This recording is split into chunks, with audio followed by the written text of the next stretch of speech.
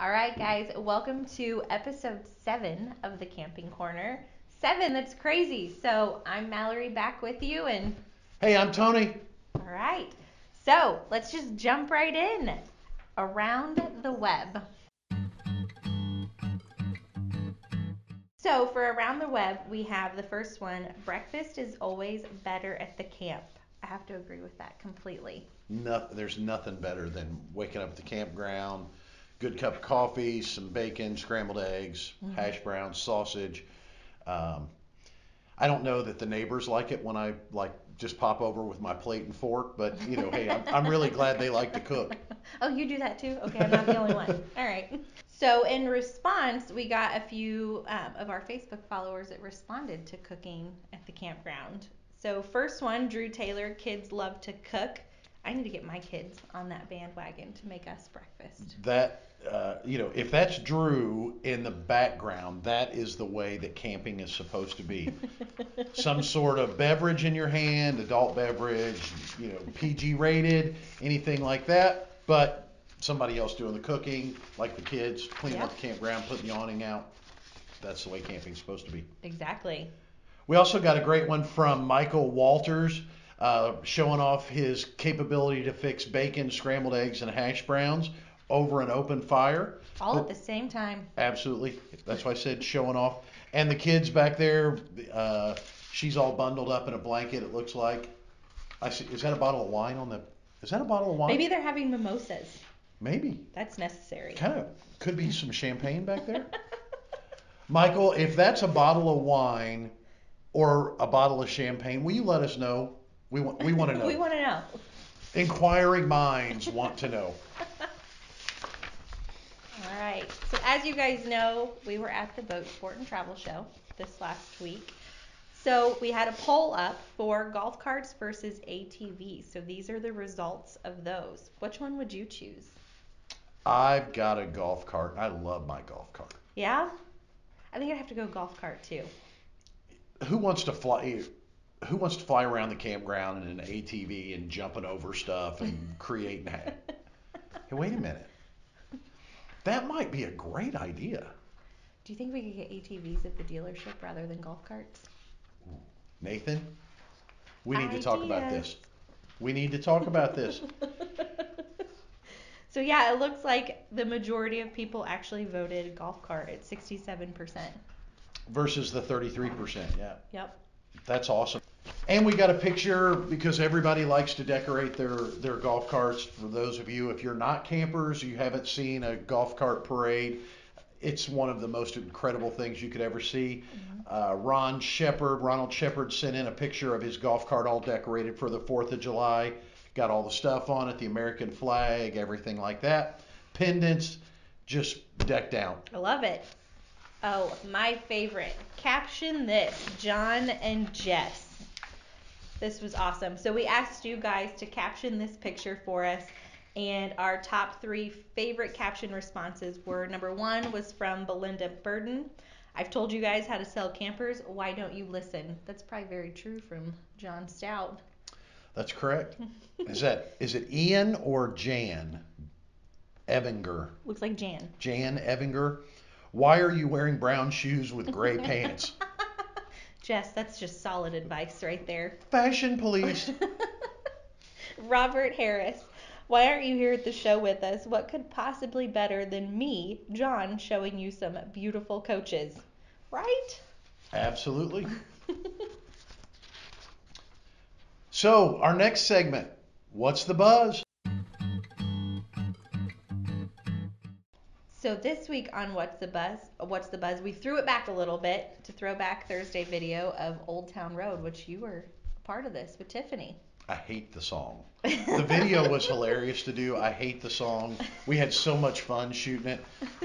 We almost crashed the drone a couple times. I had to drive down the road with the cameraman sitting on the hood of the truck, looking in the windshield, but I'm supposed to act like I'm driving down the road, pulling a camper with no distraction on a public road. High budget filming, I'm telling you. There was no, cut. The cut would have been in the ditch, rolled over. blood and guts everywhere. Rated R. The danger of shooting a video here at Walnut Ridge. The dangers of doing videos, period. So we got a great picture coming in. This has been super cool. We love getting these. We had a submission from Instagram handle Untethered West, who did a renovation on a 2016 Forest River 2861 DS. You can see the pictures here. Absolutely stunning what they did with the inside. It actually looks like it's mostly just paint. Like all the furniture still looks the same color, just some white paint, but it brightened it up a ton, made it look bigger and more open, so that's really cool. And actually on top of this, this Saturday, the 29th, we will be unveiling our RV renovator with Austin. Oh, that's right. Yeah. So next week we'll do an interview with him and kind of a walkthrough of that coach, and I'm super excited to see it. It's going to be super cool, guys. Make sure you tune in for that. I know Austin's super excited about it. He's even kind of kept it quiet from all of us, so we haven't really seen anything. Just little glimpses, photos here and there, so going to be super cool. Yeah. So now we've got more full-time RVers. So this is Allison and Brian. They're triplet parents. So that sounds exciting in itself. And then they're going out full-time in their RV. They said they decided to leave their jobs behind about 8 months ago, sell it and hit the road in what they call their wagon, the 32-foot travel trailer. So they said that they wasn't easy getting pregnant with their trio, but once they were born, they were craving more quality and intentional time with them. So they decided to hit the road and become full-time RVers, and it's a beautiful family. Absolutely. So yeah. I can't imagine having triplets. I've got 4 boys. I can't imagine I just can't imagine having 3. 3 kids. I have 3 kids, but they're not all the same age. So. Well, I've got 4, right. But they're not the same age. Right. They're all spread out. 2 22s and down from there, but 3 the same age. Wow. Kudos to you guys, but I'm glad you're having fun and enjoying the time with the kids. All right, guys, it's time for Gadget Corner. That's right. So this week, hand model, please. Thank you. Just an FYI, our hand model is our wonderful producer and cameraman. He wears many hats. He does. So today we're going to talk about surge protectors. So we've got a couple different choices up here, a couple different options. This one is one and done, which means it installs in the camper. This one is a plug and play type that you plug into the stub out pedestal at the campground and then plug your camper into it. Both of them will protect against brownouts, rolling blackouts, surge protection from storms and the next door neighbor unplugging or plugging in, anything like that. Just overall the capability to plug into your camper. Yeah. You do have, with the plug-in style, you do want to figure out there is a risk of them being stolen in the campground if you're away from the camper. So you might want to buy a bicycle lock or something like that you can lock it to the pedestal and make sure that I don't have it or anybody else doesn't have it. We appreciate you buying it, and I'll use it until it blows up. Yeah, and definitely with us hopefully getting out of winter soon, people are going to start camping, then we've got storm season upon us. So this is a great protection for your coach, for your appliances, everything inside of it. You know, the campground's open in less than a month, and we've got snow now. It's crazy. 2-hour delay this morning for the kids. Snow's like a bad word. We can't say it right now. You know, but at this point, we're going to be able to camp August 15th. Campgrounds be warm enough to camp August 15th. See you then. Hand model. So industry news this week, we've got a few cool topics to talk about. First one being the Elkhart's RV Technical Institute. Let's face it, everybody has found the reality of getting your unit worked on. Like the RV industry, like a lot of other industries, we're short technicians. We are short people to actually fix the coaches. So the Recreational Vehicle Industrial Association has put a school in place up in Elkhart to educate technicians and try to bring people in, so dealerships have the capability that we can continue to staff RVIA certified technicians and get your coaches out and get them repaired before then. That way, if it is August 15th, by the time we can go camping because of the cold weather, it will be fixed. Yeah, so the school just opened. First round of students just graduated, I believe. So if it's something that interests you, definitely take a look at it and Absolutely. see what the possibilities are. Very, very cool. Yeah. Our next part of industry news.